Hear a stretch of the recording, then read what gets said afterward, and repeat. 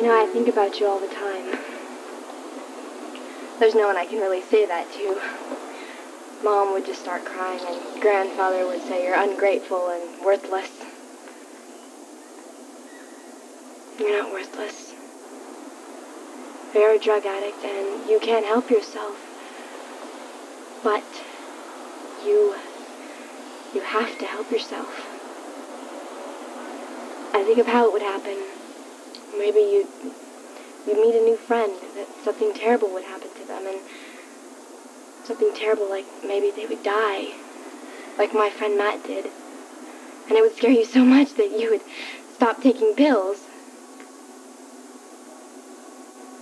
But then I think that's stupid. Terrible things don't only happen to other people or to teach us a lesson. What if something terrible happens to you? This is as low as I can get. Are you sure? You know, I know all the self-help groups, they say that quitting cold turkey is the only way, but I'm telling you, that's not true. It's not. I am detoxing myself. I use a smaller and smaller amount of pills every day. How small? Em, I've got to tell you something. My real problem is not with drugs. My real problem is the fact that I don't have a job. I don't have any money. You know, I ran out of money for groceries. I don't know what I'm going to do. I'm going to have to go out and beg on the streets. How much did you get for Mom's bracelet?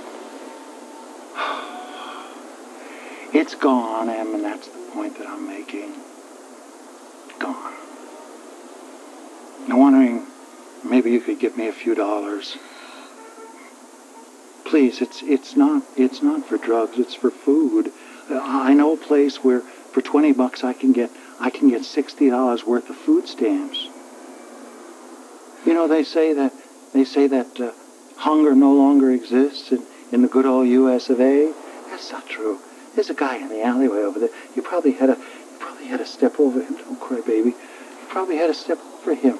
I mean, I don't know where this guy's getting money from. He's sleeping in the alleyway. He's got a leg that's necrotic. He's got gangrene. He's probably going to have it amputated by the winter if he makes it that long.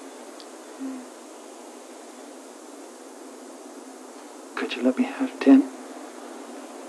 You could come with me to the market and see that I use them for groceries. Okay? I know that you get your allowance on Mondays. Does Monica still give you 50? Remember me? I used to give it to you, didn't I?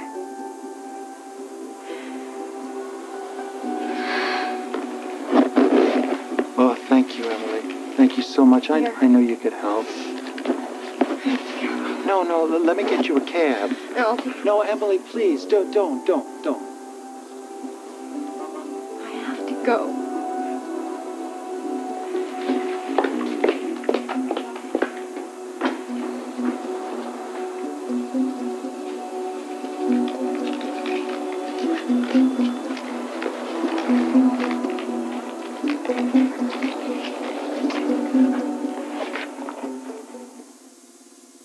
For your information, this is the last money you're ever going to see from me.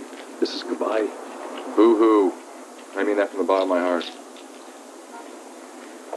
Hey, think fast. Well, you ain't great. I brought you a can of tuna from home. In case you start singing the starvation blues again. If you don't want it, give it to some wino.